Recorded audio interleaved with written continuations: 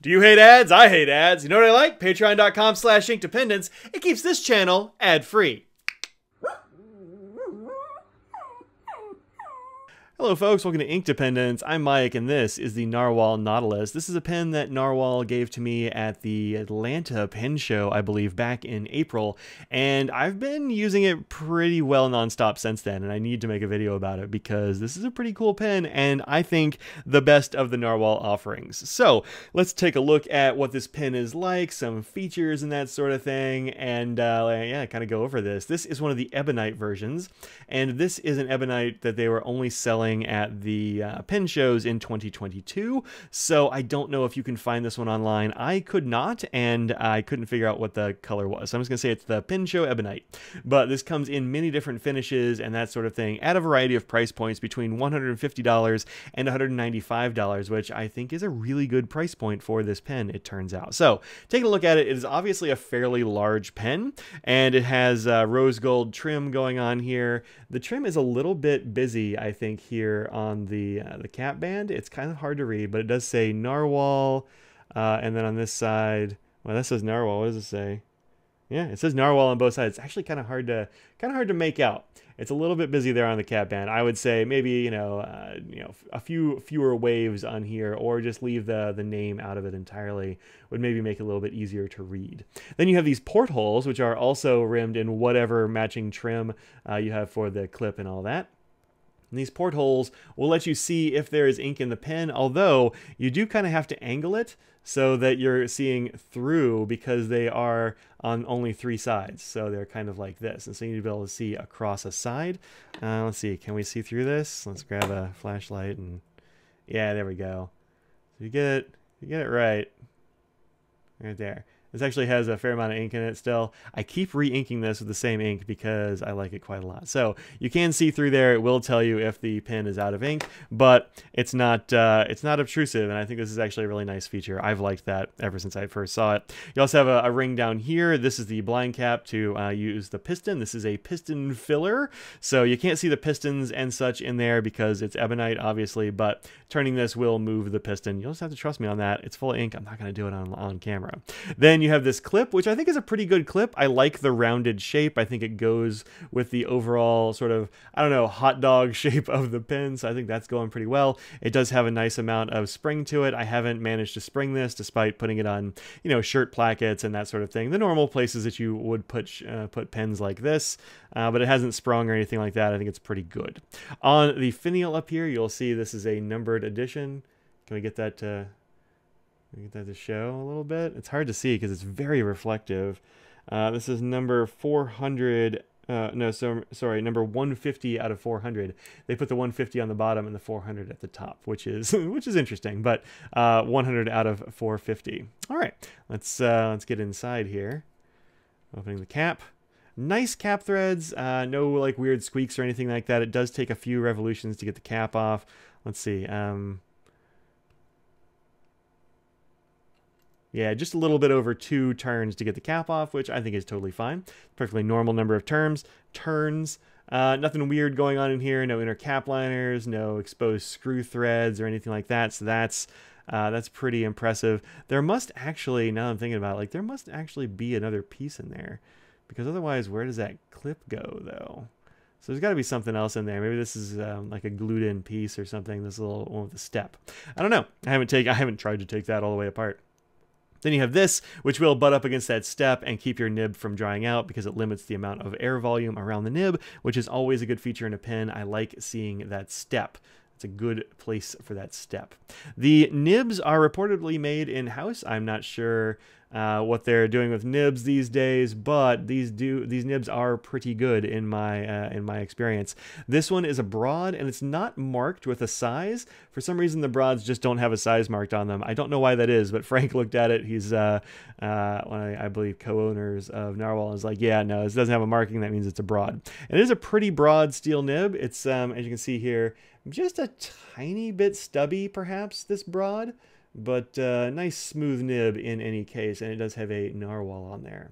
Now you'll also know probably that Narwhal has changed the spelling of their name to something that looks like Nahvalur or something, but they insist that you still say Narwhal and just pronounce it Narwhal. That was done because they were not able to get trademarks in certain countries because a narwhal is a sea creature, and so they said, well, you can't copyright or trademark the name of a sea creature, which, like, whatever. So Narwhalur or something like that.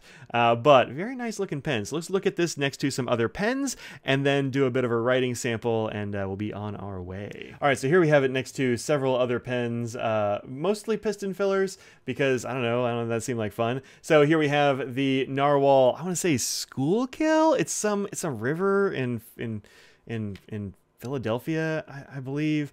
I always say it wrong, or I'm told I say it wrong. Schuylkill, I don't know. It's got a bunch of letters in it. But this is the first pen I got from Narwhal. Then we have here the Lamy Safari, the Nautilus here, the Pilot 823, and the TWSBI Eco. This is actually an Eco T. It is kind of triangular shaped. So it's a fairly large pen, although compared to some other pens like, say, the Leonardo Momento Zero Grande, the Grande is a fair amount bigger than this pen. And so it's not like the biggest thing on the desk, but it's a pretty large pen. So if you have small hands or prefer a smaller pen, this might not be the one for you. Let's go ahead and take off the caps and see how they compare. I used mostly uninked pens this time because that's what happens if you don't. So once you have the cap off, this pen is not gigantic or anything. It's just a little bit longer than the Lamy here, just a little bit shorter perhaps, or maybe the exact same length. Maybe it's the same length, actually. See, I got ink on my finger. That's what happens. It's about the same length as the TWSBI Eco. So if you like that TWSBI Eco length, this is just about the same, although it is a little bit girthier than the Eco is. So it's got that going for it. Let's put the caps on the back just in case you want to post it. Let's see, does this actually post? No, this doesn't post. Never mind, we're not doing that. I forgot. I never even tried to write with this posted. I never even thought about it. Okay, so let's put the caps back on. Let's do a little bit of a writing sample. Actually, bonus comparison shot, because I have 3 narwhals here, and so I might as well show them next to each other, right? That would be smart. I am 3/4 professional. So here's the Schuylkill. This is one that they made with Galen pens. I think this is just a narwhal. It doesn't really have a name on it. And then this is the Nautilus, of course. So let's take the caps of these off just to show them. So there you have them. The Nautilus is just a little bit longer than the other two. It's barely perceptible, just, I don't know, a millimeter or something longer. But nonetheless, pretty nice pens and nibs. I like, as I said, the Nautilus best out of these 3. I think it's the heftiest. I think this one's probably second. Probably the Schuylkill is maybe my least favorite of the current Narwhal offerings. This one's actually a very nice pen. It feels great in the hand. So it feels a little bit sturdier perhaps than this one. This one feels, I don't know, it feels a little bit extra light to me. I'm not sure exactly what's giving me that perception, but it feels a little bit more fragile. These have like more of a I don't know, a sturdy quality to them.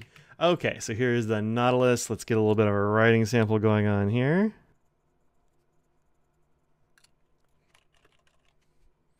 This is now spelled like this. Nahvalur. So, see Nautilus again. The nib is a little bit dry from having waved it around a whole bunch here for the last 20 minutes or so. This ink is Birmingham Pen Company.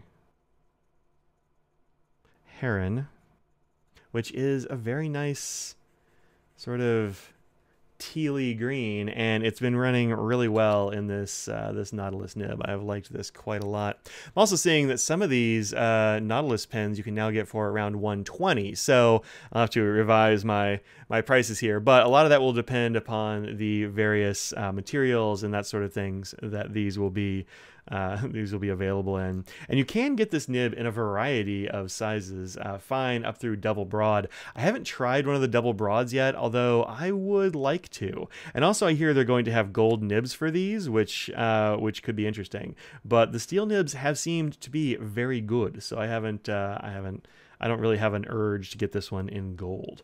So no problems here with some faster writing.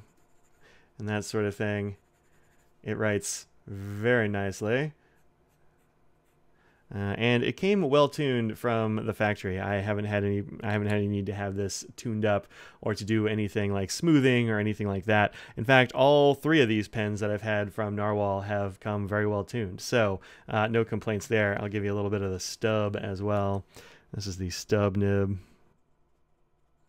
which will give you a very nice wide downstroke and then a much thinner cross stroke. So good stuff there on the stub as well.